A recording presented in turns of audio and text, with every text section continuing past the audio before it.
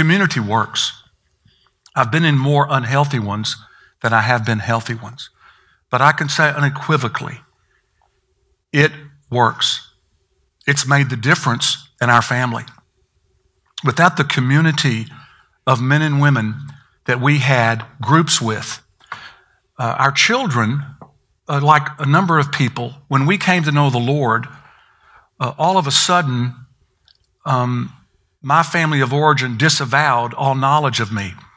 And so I didn't know how badly I needed family until God anticipated that.